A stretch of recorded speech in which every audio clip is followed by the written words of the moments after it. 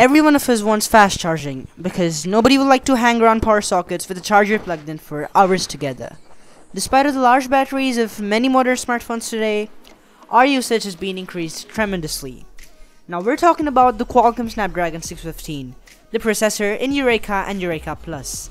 It has fast charging capabilities enabled in them, but unfortunately uTeleVentures has actually disabled them. So in this video, I'll show you how to enable fast charging in Yureka and Yureka Plus to get the fastest charging speeds possible from the root level itself. Now this video is a 100% estimate and it's totally working. What's going on, guys? I'm your host Striker from Striker Productions and you're watching how to enable fast charging in Yureka and Yureka Plus.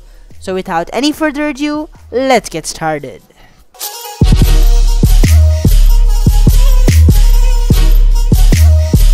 Alright guys, so for this you'll be needing a Yureka or a Yureka Plus running Android Marshmallow or higher. As this is a kernel level module, Android 6.0 is recommended as the kernel will function in a pretty good manner with Android 6 or higher. And of course, a custom recovery like TWRP is recommended, most probably the version 3, which is a pretty good version of TWRP is recommended. And last but not the least, the most important thing, an original U-specified charger. The reason we're taking the original U-specified charger is because of its output, which is 1500 milliamps. Of course, a certified Qualcomm quick charger will also do the same thing, so there isn't going to be much of a difference in both of the things. Now open the link provided down in the description and download the file.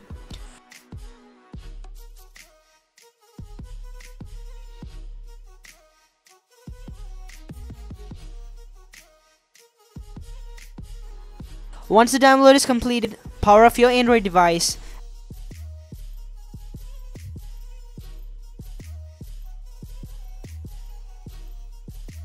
and then hold volume up plus volume down and power button, 3 of them together, for 10 seconds.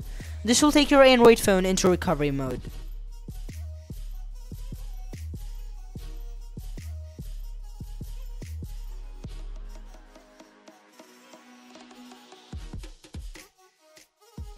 Now in recovery mode, click on backup and back up everything for the safety.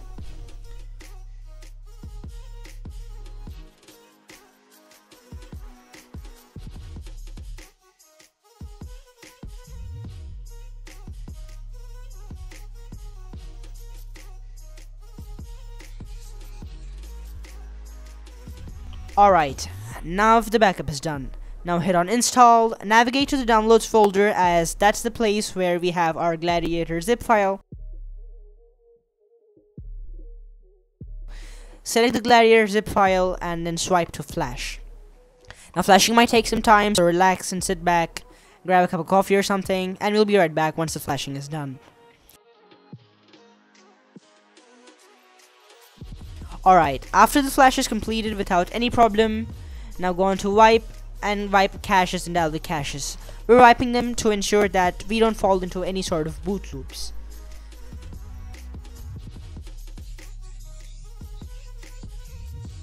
Alright, now click on restart after the cache wipe is completed. Now the booting process might take some time, maybe at least 5 to 10 minutes, so relax and sit back, don't just get worried, and you might notice some sort of heating as well, so that's totally natural and completely fine, so nothing to be worried about. Alright, now the device is successfully booted up.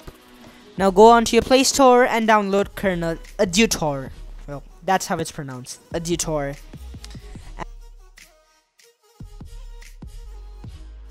And once the download is completed, open it up. It will be asking for root permissions, so grant the root permissions to it. Now click on the top right corner to see the menu, scroll down to the battery section and enable USB fast charging and charge rate.